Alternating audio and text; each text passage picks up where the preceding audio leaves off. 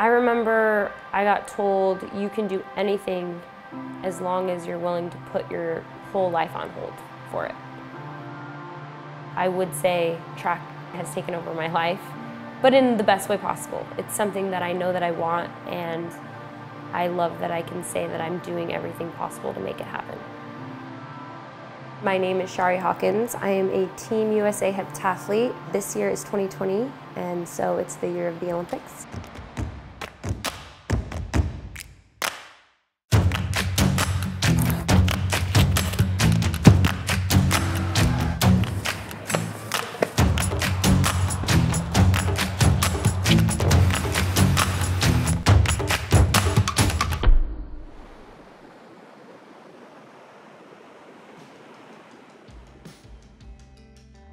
I grew up in Rexburg, Idaho. My dad was a basketball coach, and so I'm the youngest of 5 children, and they are all super athletic. That was kind of our family's love language, was just playing together. So it was kind of something that was always in the family. I did not think I was gonna be a runner. None of us were ever really runners. I only did track and field because all of my friends were doing it. They all did cross country. I didn't like running, and I didn't think it was going to be very fun. And then it turned out to be my actual career. So I first started track and field when I was in 7th grade. I won my first state championship in sophomore year. Then I went to college on a full scholarship to Utah State. I was a 5-time All-American. And then I moved to San Diego last year. Took my first outdoor bronze medal and qualified for my first World Championships, which I competed in Doha, took 12th in the world on a sprained ankle.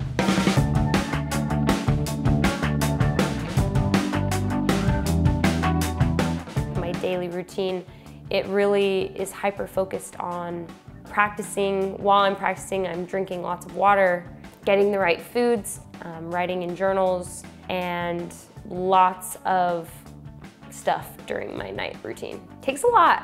It takes a lot of strength and effort and discipline, but when you're in the heat of it and you're in it and you're dedicated to it, it's almost exciting that you get to check off the things that you get to do to sacrifice for your dream.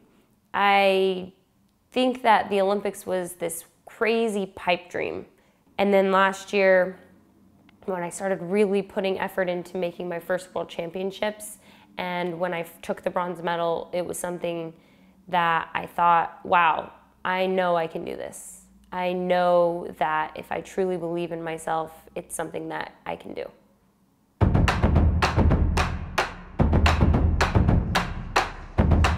I've been practicing, this is my 2nd year at San Diego State University, practicing every day. The head coach, Sheila Burrell, has been my coach. It's been such an amazing experience, and I've gotten so much better since being here.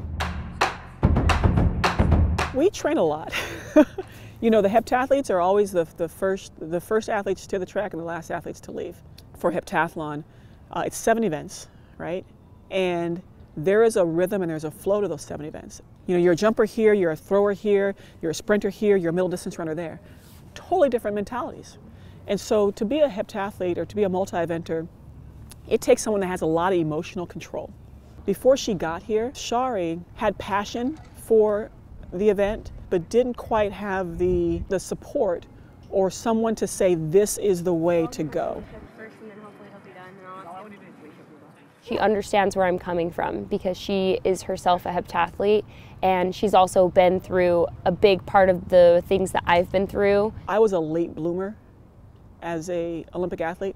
I made my first Olympic team when I was 28, and I was always that kid in college that was really talented but needed more time to develop, to put it together. And that's kind of how I see Chari. The first thing I had to teach her and how to be a good heptathlete is to rein that in and be able to be in control of yourself emotionally through an event. We all have setbacks. I think overcoming a mental journey feels better than overcoming a physical one, and I feel like I'm somebody who has done both. Body type wise, I am definitely one of the smallest heptathletes out there. You know, my height and my build has been something that I've been able to work through. I was definitely not born for this sport, but I love that I've been able to train for it.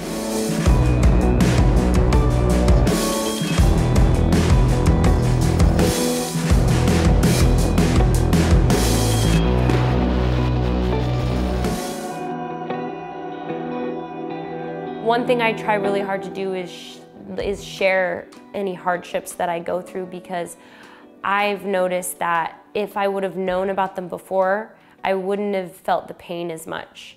I think every single person has some sort of stress or anxiety. My anxiety was the kind of anxiety that freezes everything. I honestly may as well have had the flu, because I felt like I was going to throw up any moment, and that was a problem that I dealt with for years.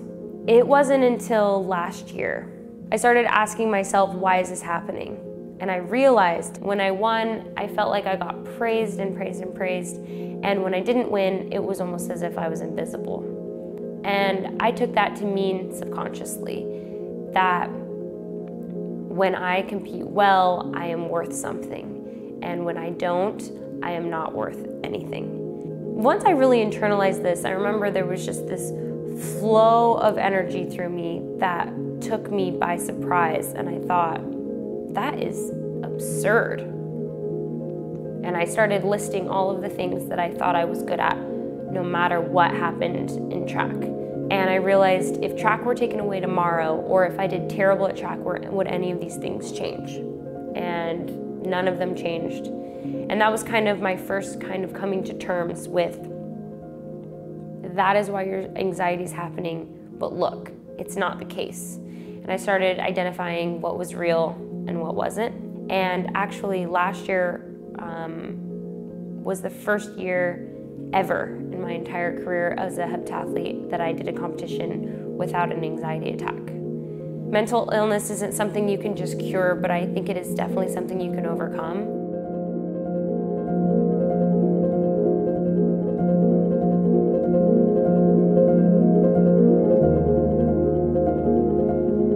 About a week before World Championships, which by far was the biggest competition I'd ever done, I was long jumping and I sprained my ankle very badly.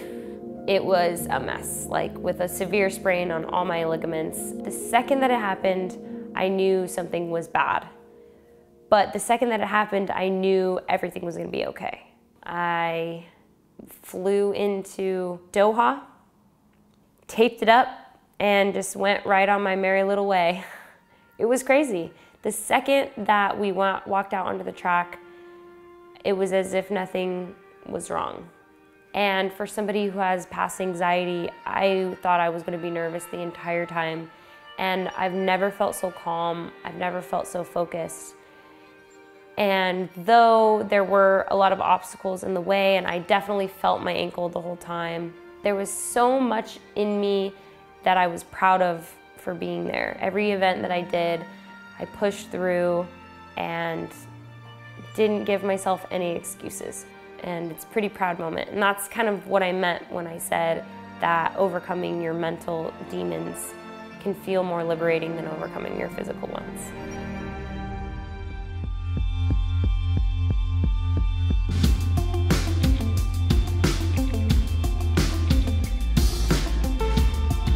We've identified exactly what we need to do in order to, get the Olympic standard and to make the team. She's taken a lot of ownership for her own belief, like removing limitations of what she believes she can and she can't do and what she's capable of.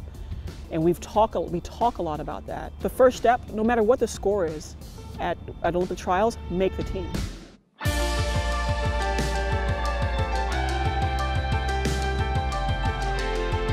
I want to be in a place where I don't just go, I want to compete. I want to be with the best, and I want to compete with the best, and I want to beat the best. If that means winning gold at the Olympics, then awesome, let's do it. And I'm up for the challenge, and I'm not blind to the fact that there are athletes who are bigger, faster, taller, stronger. I'm not blind to that, but I can do anything in 2020.